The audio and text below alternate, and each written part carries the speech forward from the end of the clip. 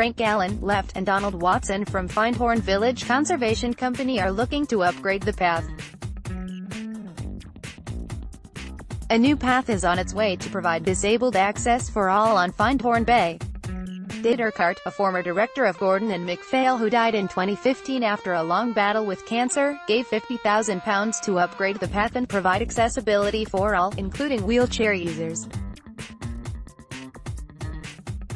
The Findhorn Village Conservation Company is implementing the wishes of Mr Urquhart, who lived in the village, and is looking to raise more funds for the project. Chairman Frank Allan said, "David, a member of the yacht club, loved this beauty spot with views across to the Colburn Forest and the Moray Firth. Latterly in his life, he expressed concern and was disappointed when he couldn't get along the bayfront. The existing path has an uneven, unbound surface with many loose stones and fairly steep gradients at some slipways, making it difficult for many people to access. The group has been working to implement his wish. At some point along the path route there will be a plaque to commemorate David." Planning was granted for the David Urquhart Memorial Path last year by Moray Council.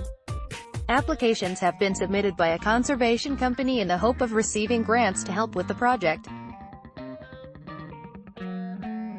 A grand raffle has also been organized, with the draw taking place at an event between 6 p.m. and 8 p.m. on August 18 at the Armstrong Garages Findhorn, with prizes being donated by many businesses.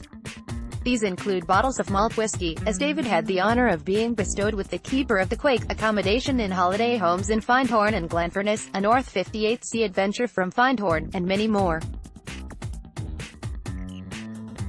Raffle tickets are on sale in shops, cafes, pubs in Findhorn and from directors of the Findhorn Village Conservation Company.